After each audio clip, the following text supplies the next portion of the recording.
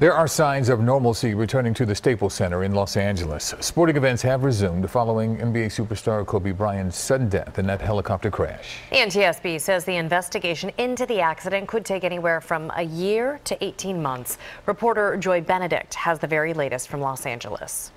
The Los Angeles County coroner identified all 9 victims of Sunday's helicopter crash that killed NBA legend Kobe Bryant. The medical examiner made the IDs through DNA and fingerprints and says the victims died of blunt force trauma caused by an accident. Wreckage of the downed chopper is being analyzed in Phoenix. As the investigation continues, sporting events are resuming at the Staples Center where Bryant played for the first time since his death.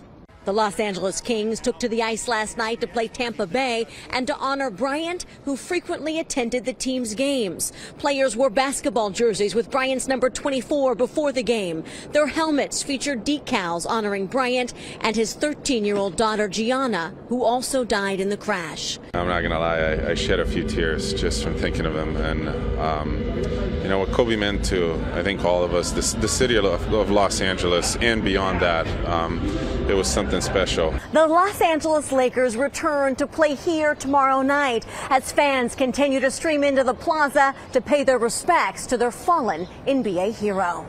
It's amazing how much people Kobe Bryant really touched outside the sport, not just playing basketball, just him as a person.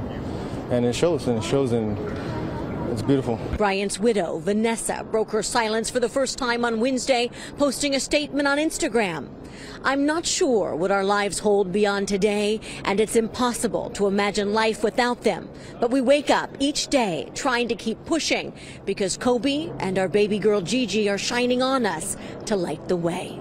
Joy Benedit, CBS News, Los Angeles. And we'll have more in the local tribute coming up in a few minutes.